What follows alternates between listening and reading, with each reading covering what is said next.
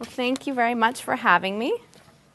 As Cheryl said, I work for the Western Wildland Environmental Threat Assessment Center. Environmental Threat Assessment Center, WETAC, which is a west-wide unit within Forest Service Research, but it's administered by the PNW.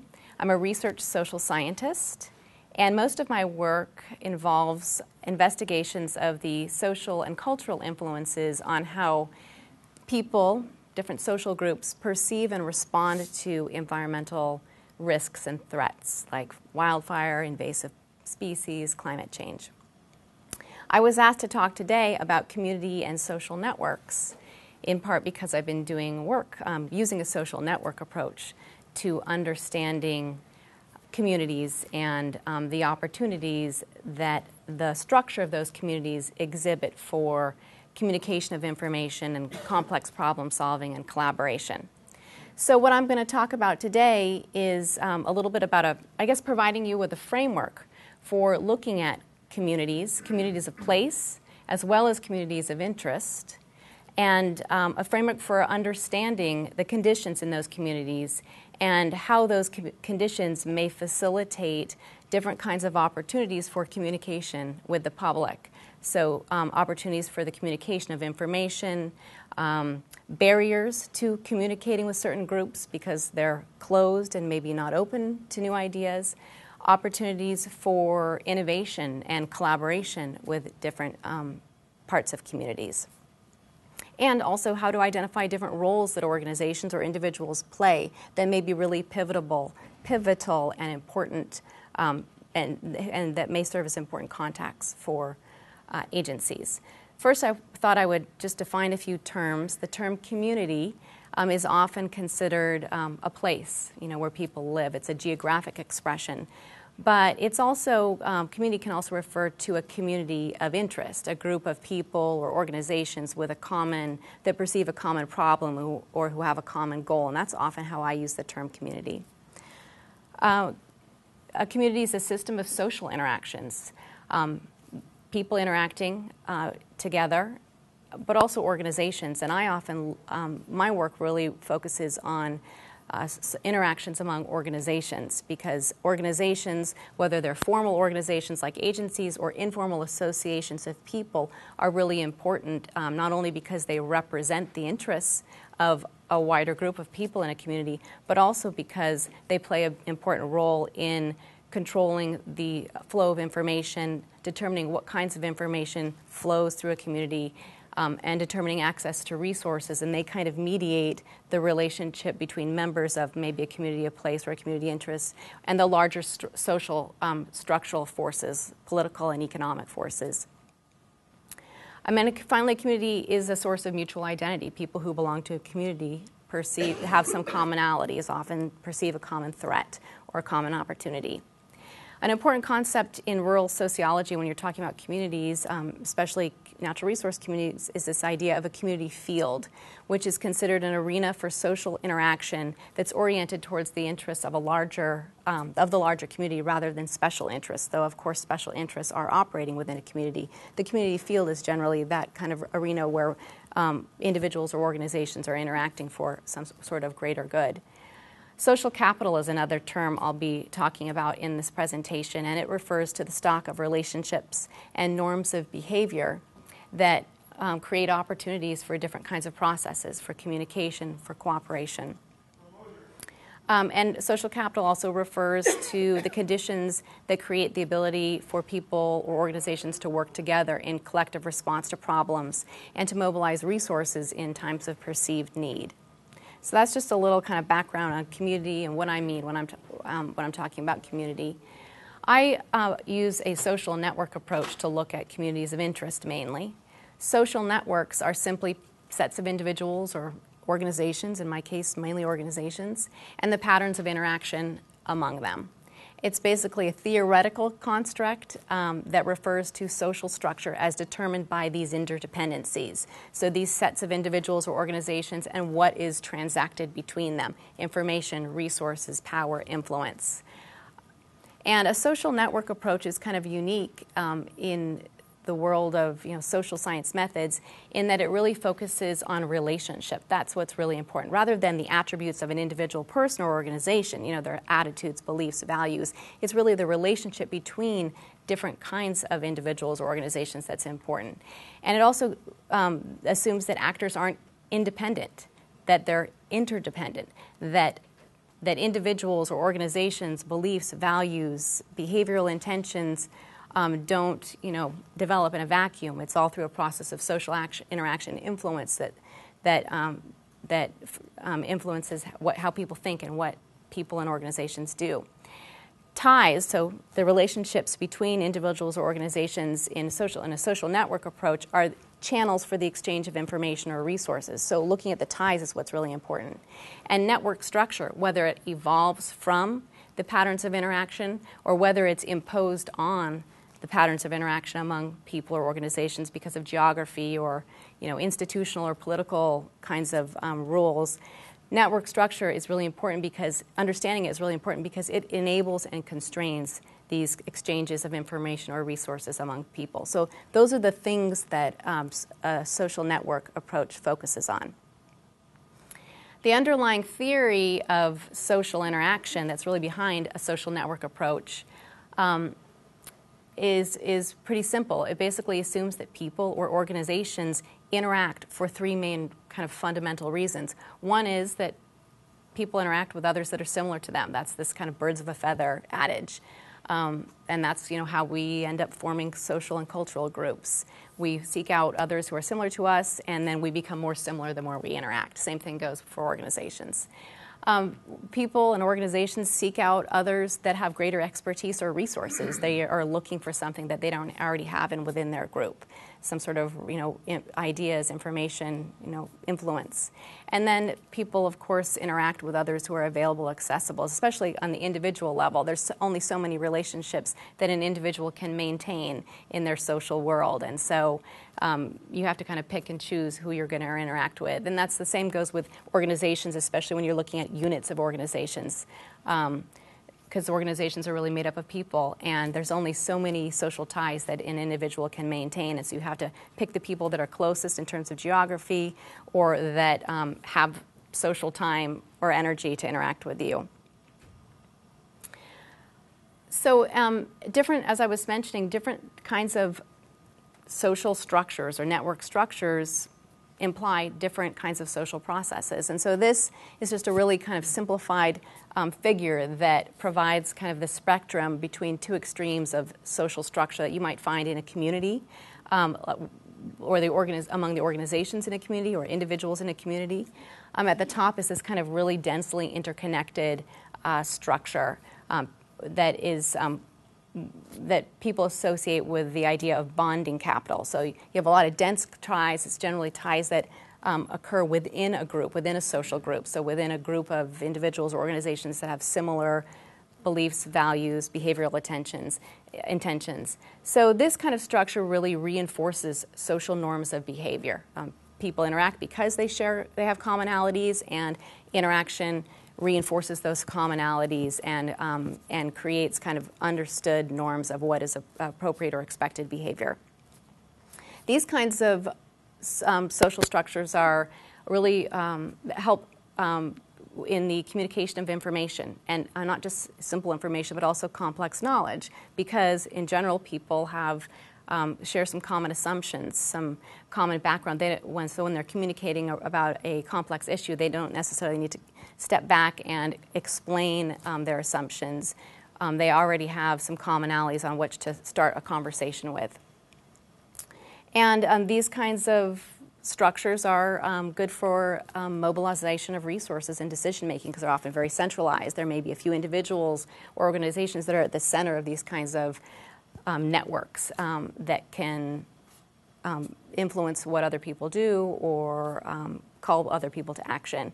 And then, again, these kinds of structures are really good for leading to collective action because, like Bruce was talking about, in order to act collectively and to cooperate, you need high levels of trust. And high levels of trust comes with mutual understanding and sharing different attributes, beliefs, values. And so these kinds of densely interconnected networks facilitate or foster collective behavior. At the other end, at the bottom, is more of this kind of sparsely connected network. And this is a network that is kind of characterized by loose ties rather than dense ties. And this generally is a network that connects different groups. So it usually is between groups. So this is what you might find between organizations with different institutional beliefs and values or intentions, or individuals with different cultural attributes. And this kind of structure, where you have different kinds of individuals or organizations that wouldn't naturally be interacting because they're similar, but probably are reaching out and interacting with each other because they need information or resources.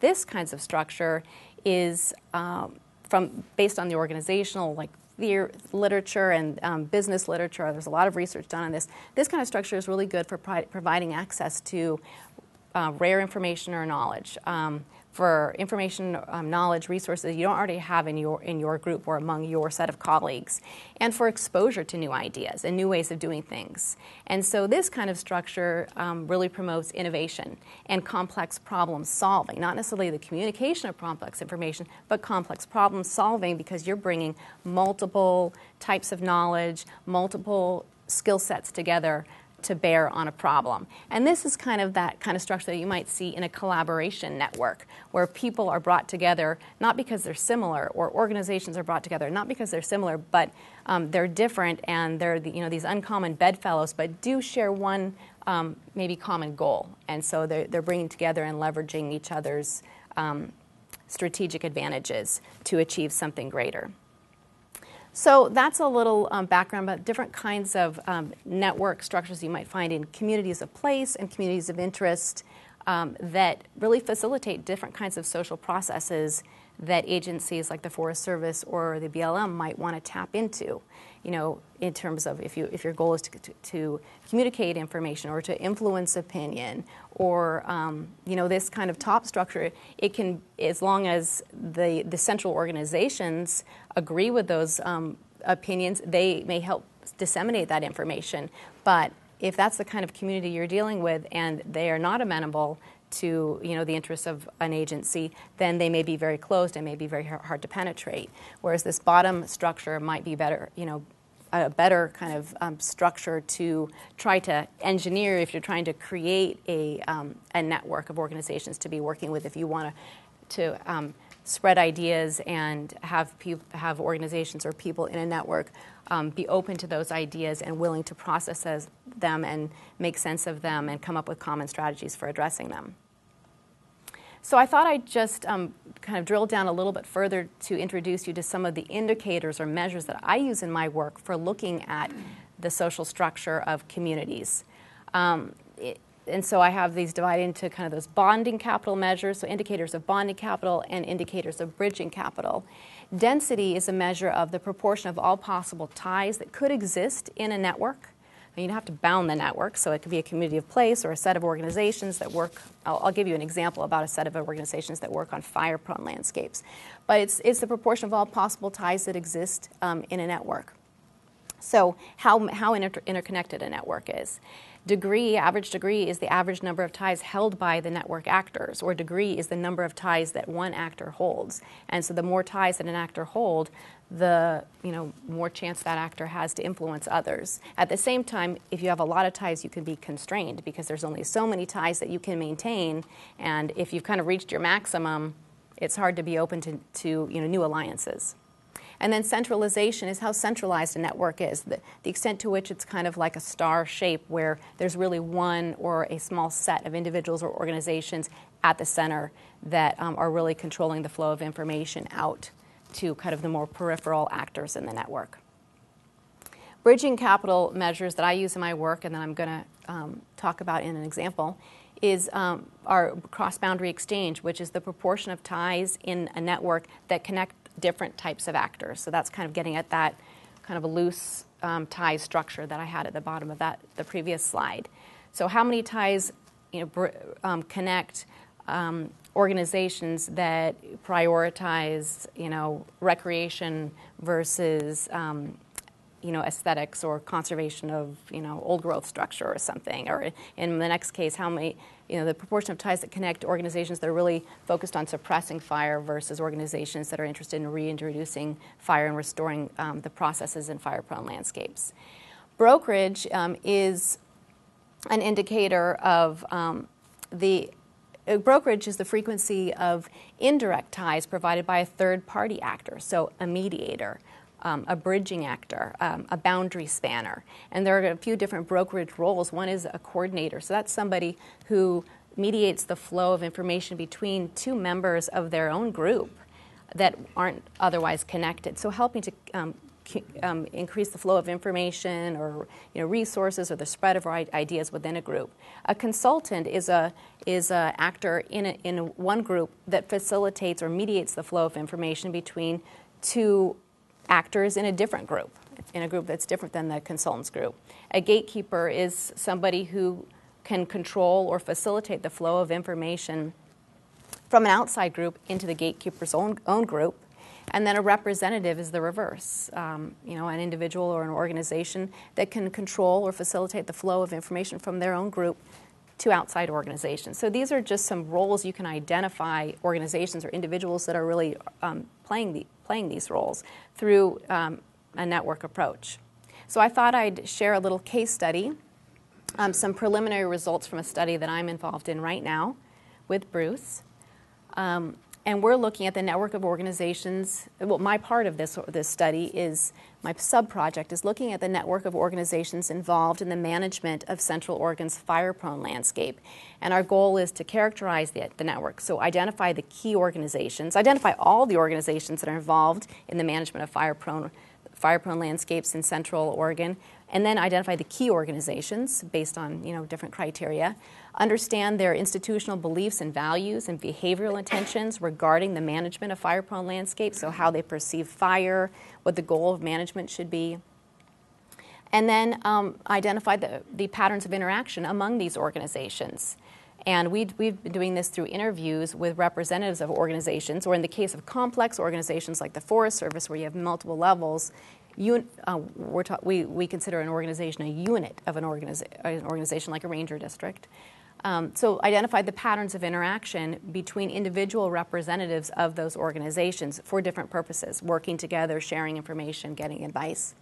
And then we're analyzing these patterns of interaction and trying to understand, using social theory, we're trying to understand the implications of these patterns for the communication of information about the management of fire-prone landscapes, for learning and complex problem solving, for how to deal with this problem of the accumulation of hazardous fuels and increased fire risk that's threatening the built environment as well as the ecological systems and processes in these landscapes.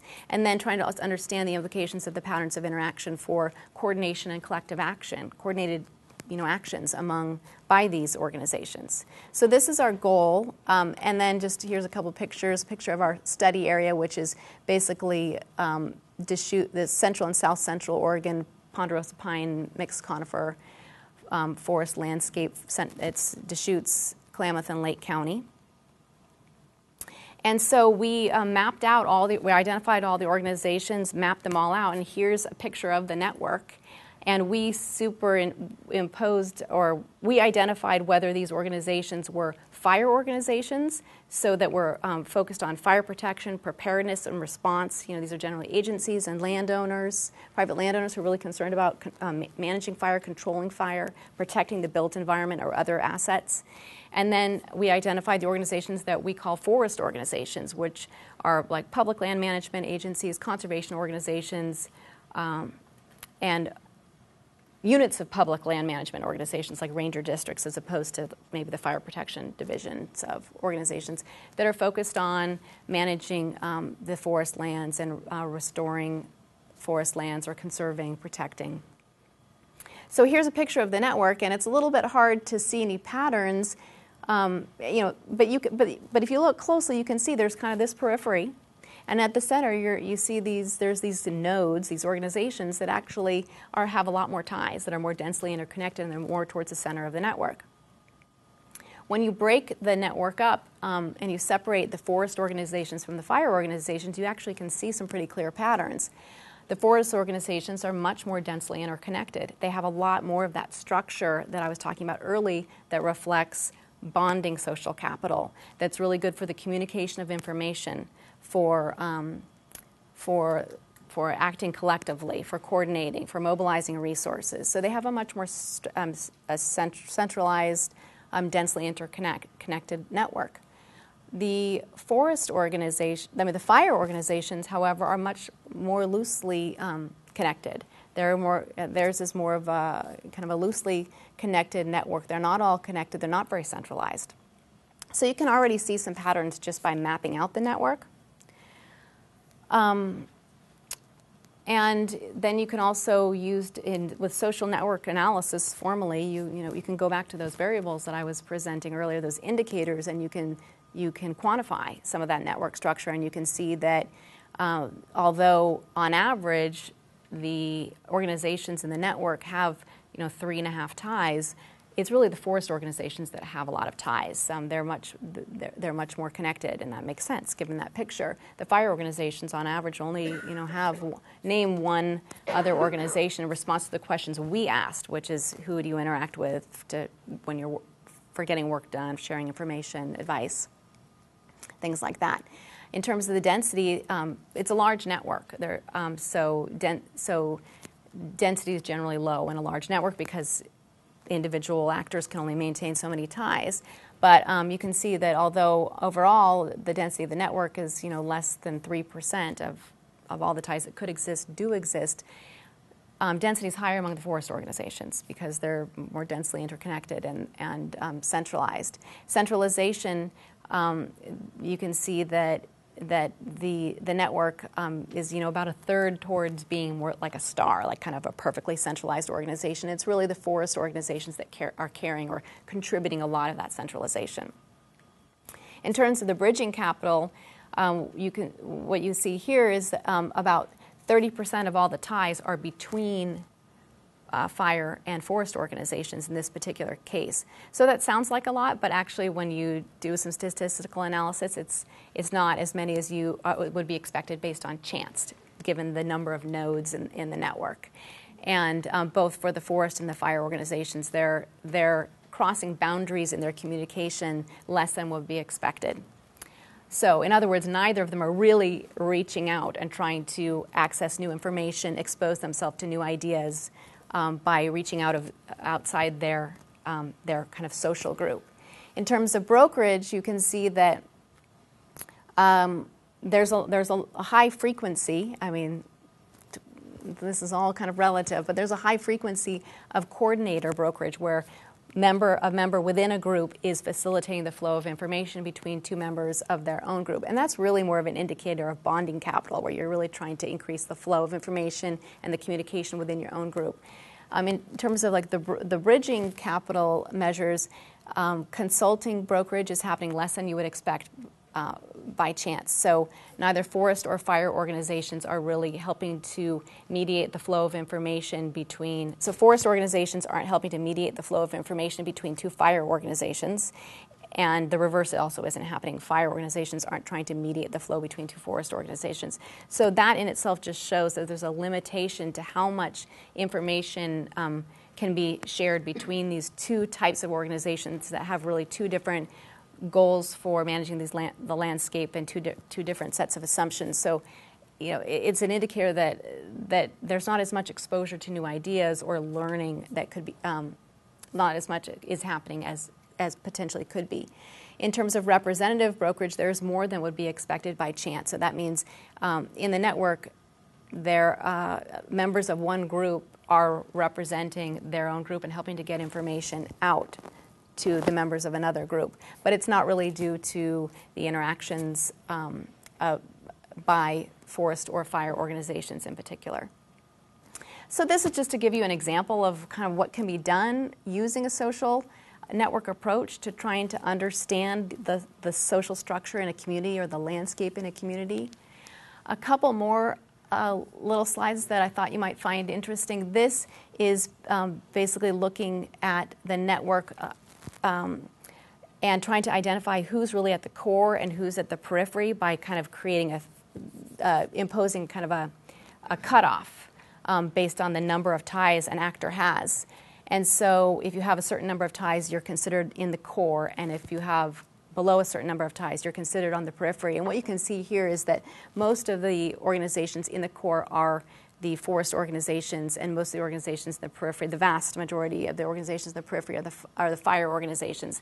And so what this says is just another way of looking at it, but it represents this really simplified structure down at the bottom, this little simplified figure, that in the core you've got this constant kind of set of interaction, this flow of ideas or information going going around and around within this one group. And then you've got these peripheral actors that are reaching out to the core and probably sharing information with them. So the core is benefiting from all that information coming in, but they're not necessarily sending information out. And so the core is becoming more, gaining a greater and greater strategic advantage with all this information, and is able to use it, communicate it, mobilize it upon it. And the periphery kind of is left without the ability to, they're sending their information to the core and they're not getting very much back, and they aren't really gaining any, they don't reflect any ability to coordinate, because they're all kind of these dead ends.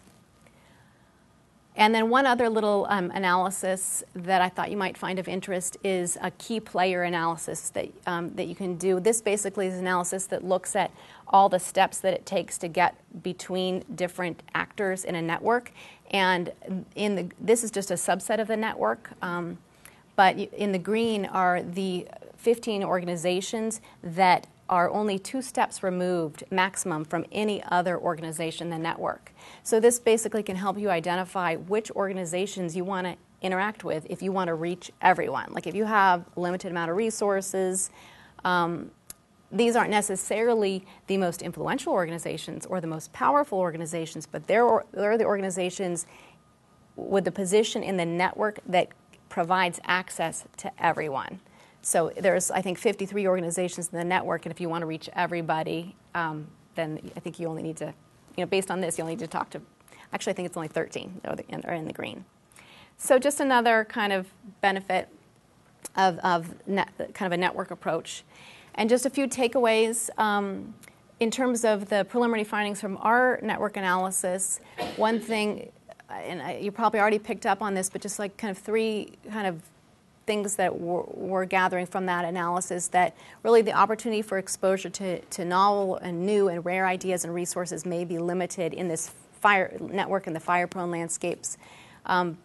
It may be limited by the lack of direct and mediated interactions among a broad range of forest and fire organizations. There's just not a lot of cross-pollination of ideas among those 2 types of organizations based on how we defined it and how we did this analysis. And communication and cooperation may occur more easily among forest organizations than fire organizations because they're more centralized and interconnected. And then the lack of interaction among fire organizations in particular is concerning, or potentially concerning, because it may impede or could arguably impede the management of fire risk across boundaries on the landscape, because in this landscape where fire doesn't respect ownership boundaries, and these fire organizations often control, working on certain jurisdictions, if they're not in coordination and in communication, it raises questions on their ability to coordinate their management strategies to affect the flow of the connectivity of fuel and the movement of fire across the landscape. And so just finally, I guess the points that I feel like I've tried to make in this presentation is that there's a need to understand this community field, this field of interactions among organizations or individuals, in order to understand the processes by which public attitudes and beliefs and behavioral attentions are formed, either reinforced or infused with new influences through exposure to new organizations. And the patterns of interaction, one thing I've tried to argue here is that the patterns of interaction among organizations are particularly important because of the role that organizations play in not only representing the individuals in that community, but really in influencing how members of the community might think, what they might do, controlling the information they might have access to, as well the resources that might ultimately influence their behavior. And so an organizational network approach, I think it can be really helpful in understanding the opportunities and constraints for communicating and cooperating with the public. And then finally, the network structure approach can shed light on opportunities and constraints for communication and cooperation. I've tried social conditions that promote communication and collaboration, and social conditions that promote innovation, and social conditions that can actually kind of lead to closure and reluctance to entertain new ideas, and social structures that can actually open up and be amenable to new ideas. So that's the end of my presentation, and I'd be happy to answer any questions. Questions for Kate? Sure. In the back. I see the power in identifying those key organizations, those 13 or 15, whatever you said that were. I see the power in identifying those key organizations, those 13 or 15, whatever you said that were one or two steps removed from those larger, from the rest of the actors, the organizations. I guess my question is, are there any similar characteristics or ways that, so you've done all this work on the east side, here on the west side, are there some things that that those organizations have in common that are those key players that we could try to, identify, look for here without doing all this interviewing and all the research that you've done? You already have a familiarity with the key, the organizations, or the members of that community field, community of interest in the forest or the public lands. You probably already have a really good idea of who all the organizations are, and might be able to just guess or make assumptions about who they interact with. And so you could draw your own maps to do this. And I think just kind of imposing that discipline on yourselves as you think about these organizations and who you think they're interacting with. And you can also just get that information from secondary data. Which organizations are signing on to the same letter? Which organizations are co-sponsoring the same meeting? Which organizations seem to be the ones showing up represented at these meetings? So I think that there's ways that you could do it without using kind of more of this systematic network approach. But in terms of the commonalities between the organizations, I'm not sure if you can assume what those are when you're thinking about those key players. But you might be very well able to guess. So it's very interesting use of social network analysis, really interesting area. It's very interesting use of social network analysis, really interesting area. I'm wondering, one of the sort of key elements here is the interaction. So how did you define interaction when you were so in my interviewing or surveying? Interaction was based on 5 questions. I'm just curious how you define it for participants. Which individuals at other organizations do you work with on issues related to the management or policy surrounding fire-prone landscapes, and work was planning, paying for, or implementing projects? That was one question. Another question is, who do you advise in a formal capacity by sitting on advisory committees or boards, things like that? Who do you go to get information? Who are your trusted sources of information, basically? Which organizations or which individuals or organizations do you get new ideas from? And then who do you seek out who has power and influence over these issues?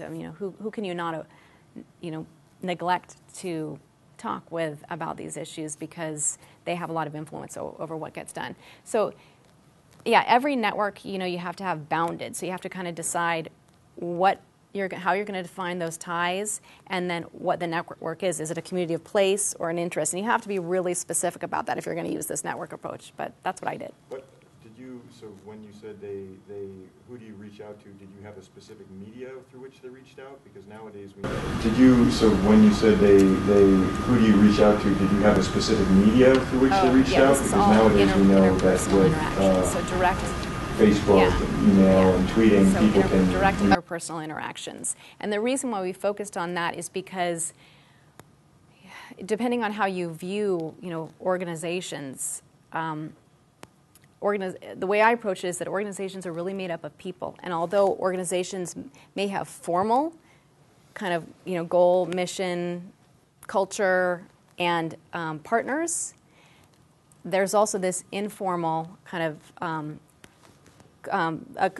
organizational culture also builds up informal from the interpersonal, the attributes and interpersonal kind of relationships among the individuals in an organization, and the extent to which those are divergent, that the formal structure doesn't match the informal, implies, basically potential for conflict and breakdown in organizations. And the more that they actually are converged, then the less chance. So we kind of focused on the interpersonal, building up from the bottom. Yeah. So just so I understand the data better, because I had some similar questions to what were asked. Then for any, let's say you called me and said, so just so I understand the data better, because I had some similar questions to what were asked. Then for any, let's say you called me and said, which 5 people, or who do you call if when there's a fire emergency? I might have listed 3 people at Oregon, I work for Forest Service. I may have listed 3 different people at Oregon Department of Forestry, one rural fire department. So if you wanted to frame it that way, am I one actor? You could do a network just on, response to fire network or something, or I didn't know. Trying to use your analogy. And so for in this particular case, it was which individuals do you routinely plan, pay for, or implement work with. And so that kind of, back people up a little bit more to who are their partners. Basically, that question is, who are your partners? Regular partners when you're working on, whatever you're. And it was part of a much longer interview protocol for where we first started out. What are your goals for the landscape? What kind of practices? So I got a really good idea of kind of what they do, and then within that context, who are your partners basically for that one question. But then there are 5 questions, so you sandwich those on top of each other, and then in this case, that was one tie.